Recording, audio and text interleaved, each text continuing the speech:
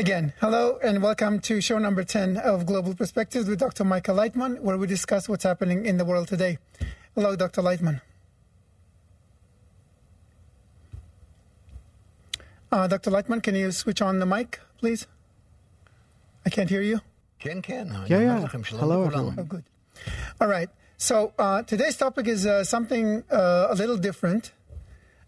We started publishing your articles on a new platform. It's called Biz Catalyst 360.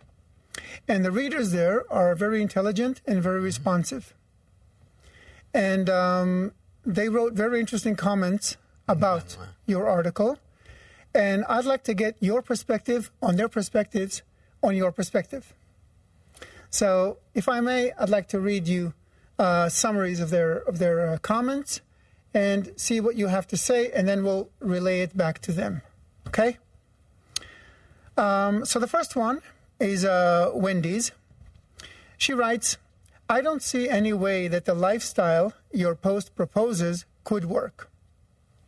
Not many of us would be suited or capable of the society described here. Through human history, epidemics have come and gone, and the evolution of society shows that because we adapt, we are still here. She says, speak to Generation Z, to the 20-year-olds. They are not going to follow the program your post so eloquently elucidates. So she says basically it's not practical. What can you say to that? I can say just one thing. What I'm bringing from the wisdom of Kabbalah is actually a shift into a new world, a good, pleasant shift, easy shift, smooth. Whereas if we don't do it, then really we'll have to do it under acute measures and blows that humanity is not yet familiar with. But nature, that is completely integral, has a plan of shifting all of mankind, bringing all of us to an integral form, meaning that all of us will be interconnected, caring for one another, and directed toward each other in a good way. She's making a point saying that not all of us will be suited. In other words, she thinks that perhaps some people will be suited for it and some will not. What do you think about that? I don't think that it's up to man altogether. Man, all in all, is very sensitive to suffering, problems, illnesses. He's very sensitive to all of these things and in a very immediate way. Therefore, there's no problem to force a person to do anything through suffering, to bend him, for him to keep all the laws, especially that these laws, they lead him to something good. So you don't think that it takes a special kind of person to live in such a society? Basically, the society you describe in this article is what you always say is the solution, a society of mutual responsibility, of caring for each other, of getting the basic needs for everyone, and then contributing what you can to the society. Yes. And basically engaging most of the time in socializing. So you don't think it takes a special kind of person to be able to live like that? No, everyone.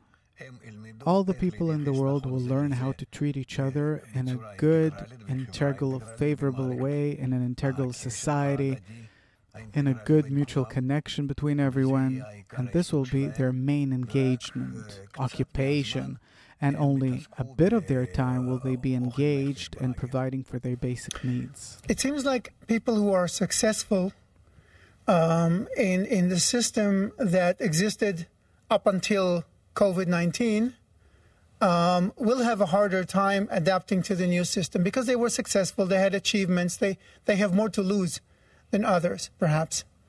What can you offer? Yes, but this pandemic will clean everything very quickly. Very quickly.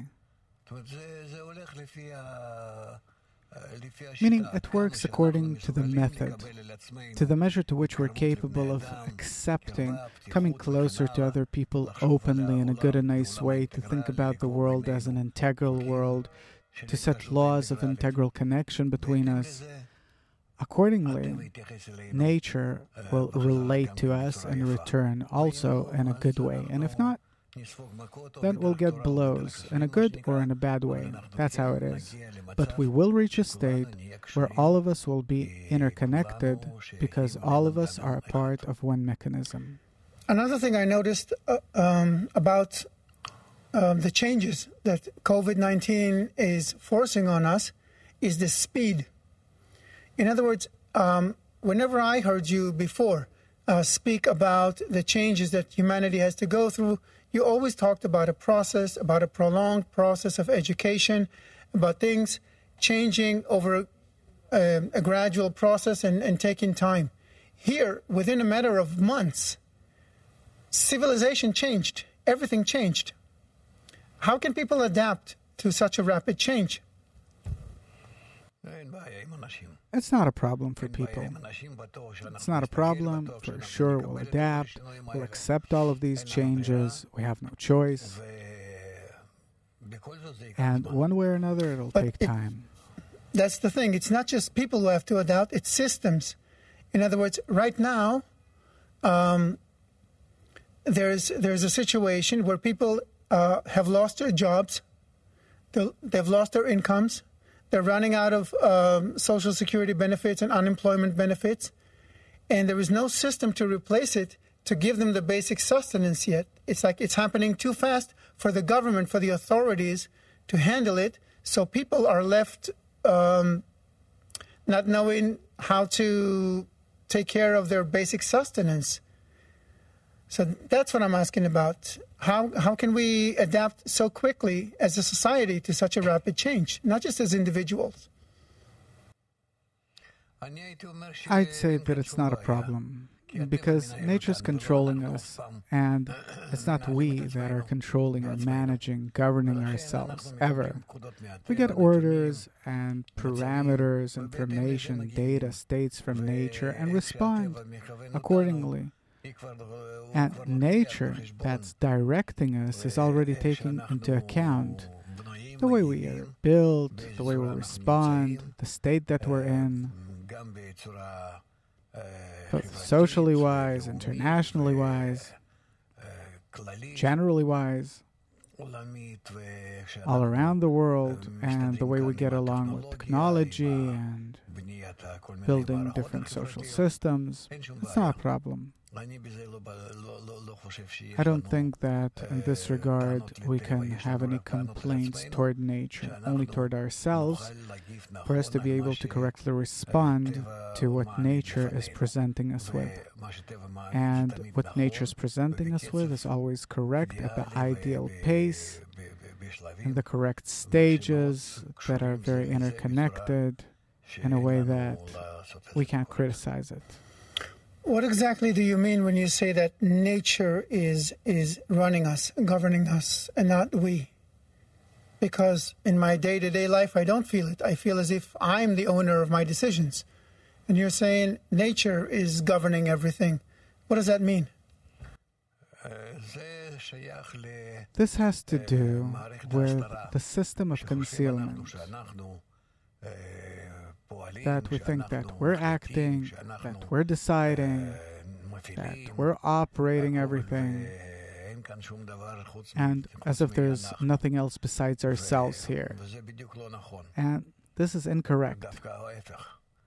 To the contrary, there are no actions here that we can do ourselves, but only that we'll listen to what nature is demanding of us, and if we'll help a bit, that'll already be good. Okay, thank you. I want to move on to another person.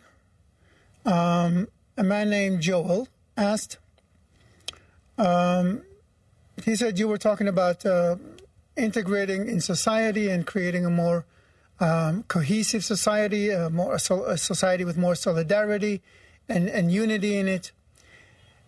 And right now in America, there is terrible division within the country. It's an election year. An election year is always a very tense year, and this year it's especially so. We see what's going on there, and people feel it and express it. So in this case, Joel is asking. It was more of a political reply that he wrote. I cut out all the political content and just the basic question is this: you don't socially integrate with people who hate you. That's what he feels. He feels that there are people on the other side of the political map, maybe on the other of the other color, that in general people hate each other. And he says you don't socialize with them. You can't. He says your theories are your own, and you have a right to them. He's not talking specifically about you. He says about every person in America can have his own ideas. Officially is entitled to have his own ideas. But in my estimation, he says this time about your theory, they are not realistic. He says the situation in America is so serious that you can't bridge the gaps anymore. That's true. And precisely because the situation is so serious and extreme that it's impossible to bring both sides closer. And the rift is only growing. So we understand that here we need some kind of a very special method that we can't find on this planet. But that this method is built on the two forces of nature, plus and minus, that appear before us in different forms, these two forces, and that nonetheless, between them, we can find a common state, a common force, a formula that connects them together. This formula isn't built on each bending the other, subjugating, neutralizing the other, but by both of them connecting above themselves. It's called love covers all crimes. It's a well-known method that was written about thousands of years ago, and we only have to know how to use it. But nature leaves us no other way to exist in this world and to continue from the state that we have reached. And from one day to the next, by not turning to this correction of love covers all crimes, we will find ourselves standing in front of an abyss without any solution. So you're saying in the existing methods that people have to bridge gaps, to bridge over hatred, there is no solution anymore. We've run out of solutions. No, I'm talking on all levels. It could be in children's play, it could be between spouses and a family, between countries for sure, between different parts in society in each and every country. We will not find. Our ego has grown in different ways in society in such a way that everyone's very conspicuous and different, and we won't be able to compromise. So you're saying from here on, we're only going to see greater and greater disintegration, separation, and division in society and in the world, right?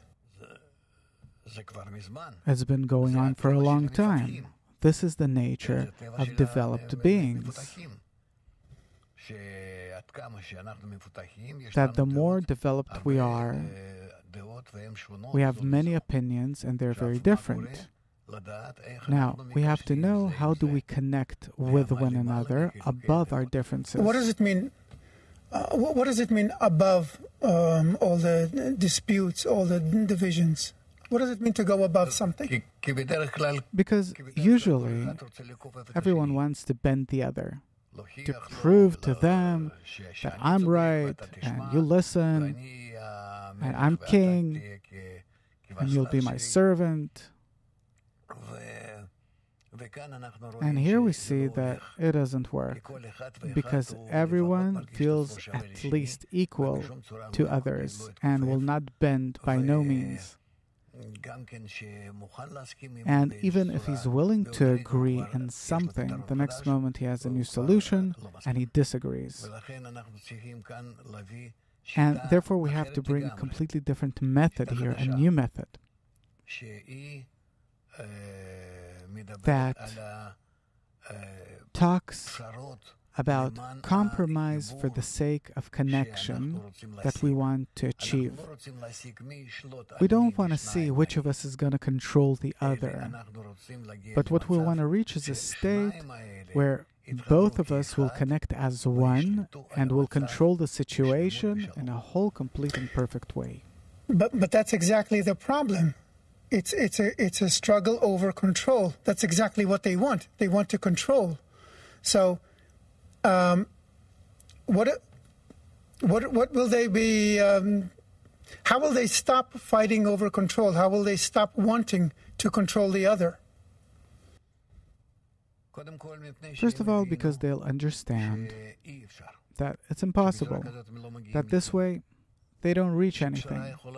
That compromise can be if each of them leaves his own opinion and connect above it, above these two opinions, to a third opinion. What does that mean? What is a third opinion? And what does it mean to leave and go above your opinion? That they build a connection that doesn't belong to the one or to the other, but a new connection that precisely out of all the differences between them, that they build the place of connection. I understand that I don't exactly have the words yet, but there's an emotional and intellectual matter here that we have to be connected together and to understand that we won't reach any solution in any other way. I'll tell you what's on my mind as I listen to you. I once had a workshop with several Americans. It was a long 2-hour discussion, very good, very, very honest. And at the end of the discussion, one woman, she's a leader in her community, she's a rabbi, and she approached me and she said very honestly, she said, I understand what you're trying to say, and it's a good message, and she asked it with a lot of pain. She said, how do you connect with people who don't want to connect with you? I connect with them and they connect with me because we've examined and we understand that unless we connect, then this will be our burial place. But what if some people understand it and some people still don't? Then we'll have to educate everyone. We'll have to discuss and open the entire situation to everyone. It's a long way. It's education. That by education we show everyone that there is no other way, that there is no compromise, because compromise is always where someone concedes something. Here we don't concede anything. What does that mean, that you're not relinquishing anything, you're not giving up anything? I remain with what's mine, and you remain with what's yours. And we turn to a third side. And that third side, it doesn't include both of them. It's above both of them. That we connect in a third kind of way. It's a state that is above yours and above mine, and we accept it because only that way can we exist. it seems to me like it's still a process. Can there be a situation? It is a process. A process that, first of all, we examine and see that we have no other solution. You don't, and I don't. Okay. But in a society, you have many people, and each person has his own pace, his own level of understanding. My question is, can there be a society where some people understand what needs to be done, some people still don't, and the result is two societies living side by side, one according to the rules of mutual responsibility, and one according to the rules of, let's call it, the old world, the way it used to be? Can the two live? We'll have to advance them toward an equal point. Both of them have to know where they are and that there is no other way, and only the way that we're introducing, where we have to rise above these two opinions to a third side, which is in the direction of the upper force. Then only that way can we succeed and continue existing. Two of the comments, the two comments that I read, both said that your theory sounds great in practice, but in reality, it's not realistic. My question is, how can you tell if a theory is realistic or not?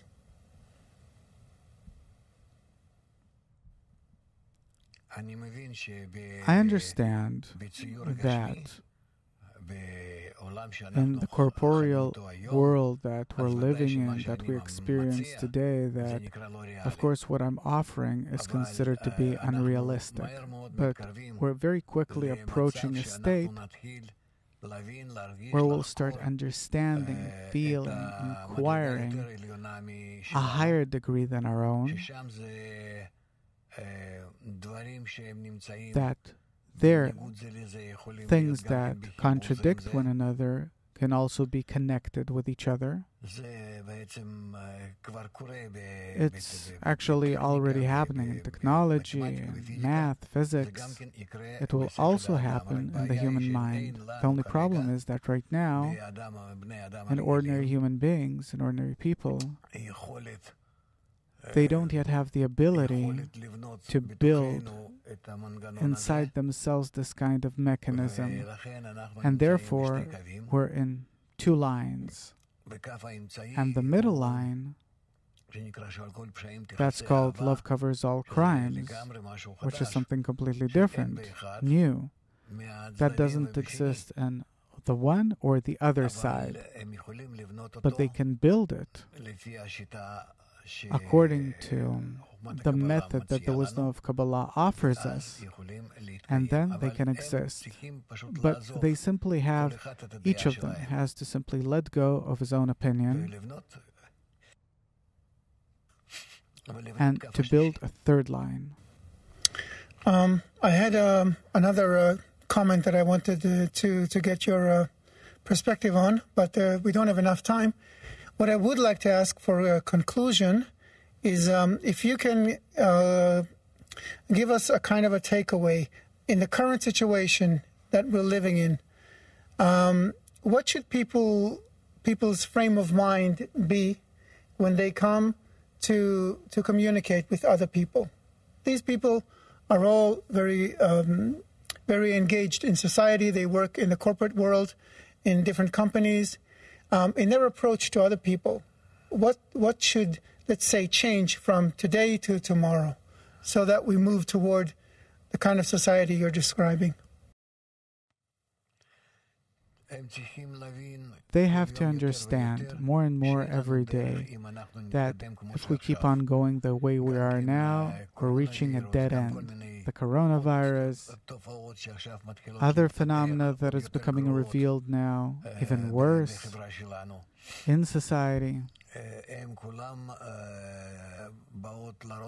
they're all coming to show us that we have to find the kind of connection between us that doesn't come out of struggle from trying to control one another, but only according to the measure to which we identify with the integral nature, that all of us want to be connected in order to keep the integral system between ourselves too.